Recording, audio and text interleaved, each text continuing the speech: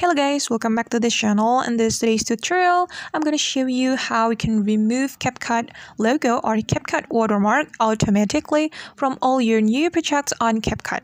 So you don't need to remove it one by one. Let's get to it. First of all, open your CapCut app on your phone. Then you have to click on this button on the top right corner of your screen.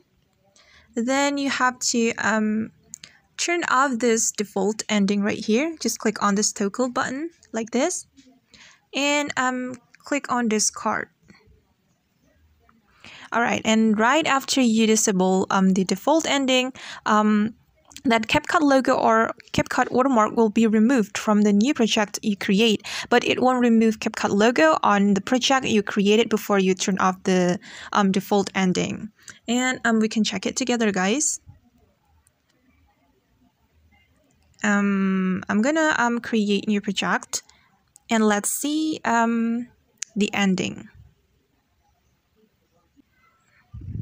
Alright, and we can check it, and there's no CapCut logo or CapCut ending on this video, and that's how we can automatically remove the CapCut logo. I hope this video will help you. Thanks for watching.